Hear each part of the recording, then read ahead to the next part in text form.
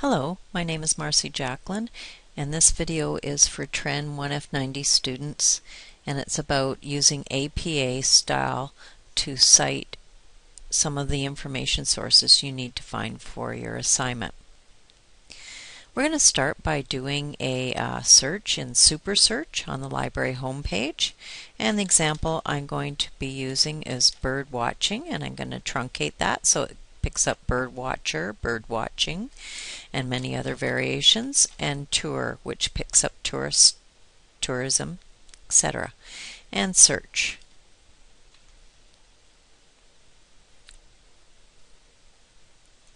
So let's start by looking for, we've got a set of 314 results, and they're listed here. And let's start by looking for books. So I'm going to update this list, and out of the 314 results I find 13 books. In fact, it looks like it's picking up some chapters in books. And first I want to find a book in print in the library catalog. Okay, and just know that you actually don't need to borrow the book to be able to cite it. In fact, you have all the information on this screen that you would need to cite it. So I'm going to go to a second screen right now and open up the library homepage to show you a really good style guide for APA style. So for the library homepage, go down the Help menu to Writing and Citing, and on the left side of the screen, choose Style Guides. And here's some style guides for APA style and many other styles. But the second style guide from Purdue is quite useful and easy to use. So you can see the way it's set up is that it lists different topics here, and we're going to start with books. And when you click on the link here, what it does is pop up a format for citing a book and then give you an example. And you can see that you need the author, the year of publication, in brackets with a period here. Be very careful and precise about how you cite information. Notice that the title of the work is in italics and that you need to capitalize the first letter for a subtitle, a period, location, semicolon, and publisher, period. So now if we go back to our previous screen,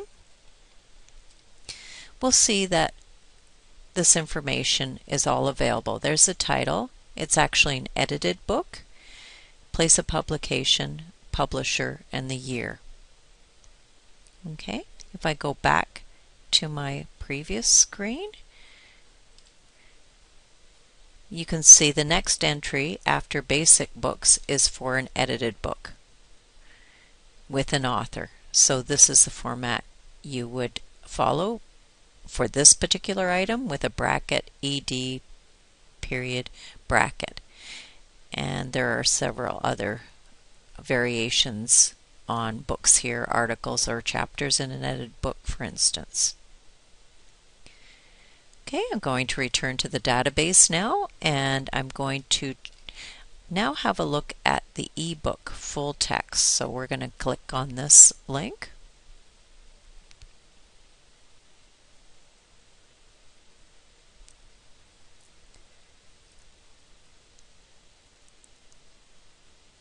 Now most of the information we need to cite it was on the previous page, and I'm going to go to the Purdue guide now, and notice that now you need to look for electronic sources. So even though it's a book, it's an electronic version, and this is going to list a number of items for citing different types of information.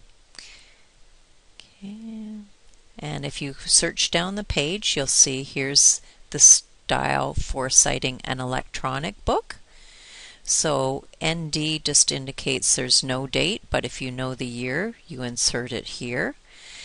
What will be different with an electronic book is that you need to write retrieve from or available from and give the website that the location is from. And if we go back here, you can use this, or you can use this. Okay.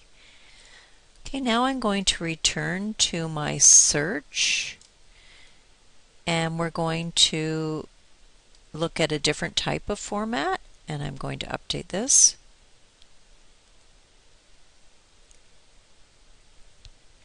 And this time we're going to choose news, which will be similar to magazines or trade publications, and update this.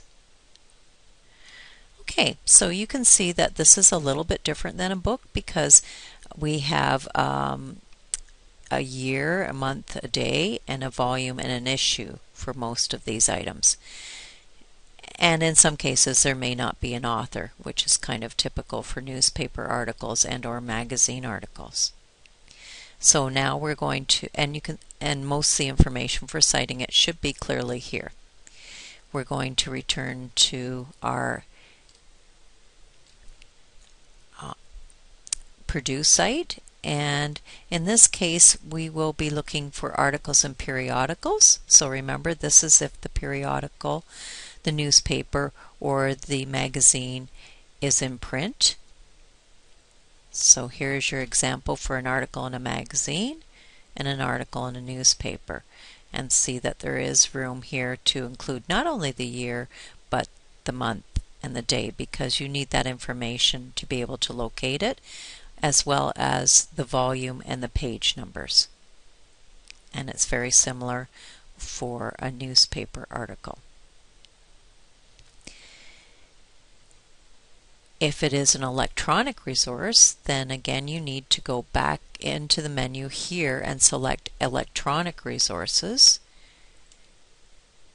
and search down the page for an electronic newspaper article.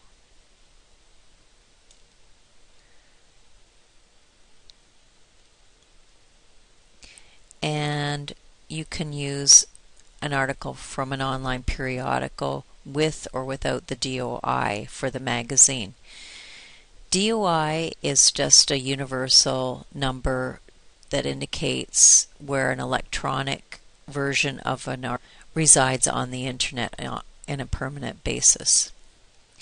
So let's go back now to our database, and we're going to change the format type again. This time we're going to choose academic journals and update. These citations will be much like a magazine or newspaper article, and again most of the information you need, or all, will be on this page. So the title of the article, the authors, there's usually more than one, the title of the journal, the year, the volume, the issue, and the pages, and in this case a DOI number. I'm going to switch now to the Purdue site, and again we have the same situation. If it is in print, you choose this link.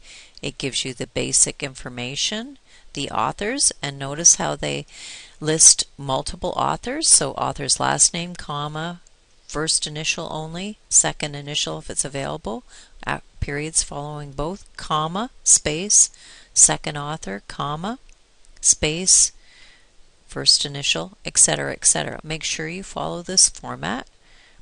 Bracket, year, bracket, period, title of article, and then note that the title of the periodical is in italics,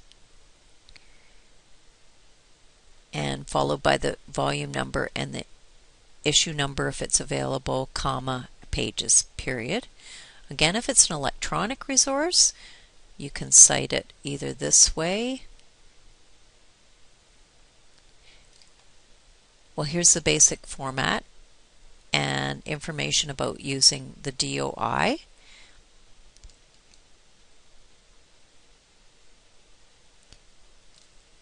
And what happens if you don't have the DOI available, much like before, you'd be citing the website that it came from. If we scan further down, the electronic resources, you'll see that there is also ways of citing chapters or sections of a web page or an online book chapter, book reviews, but also some other sources that you might want to consider using, such as a dissertation, an online encyclopedia or dictionary, data sets, graphics such as maps or other graphics, online interviews, online lecture notes and presentation slides,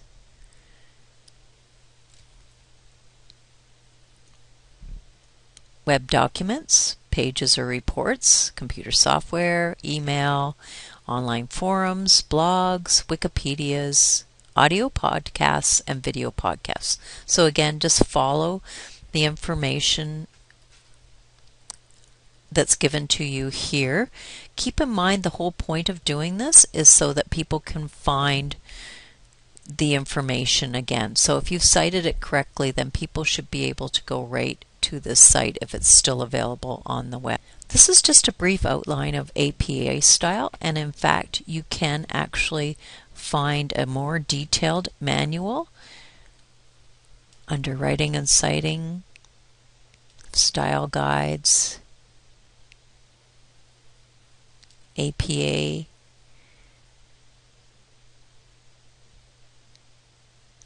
and the print manual, which is quite detailed. So it's on reserve or in reference in the library.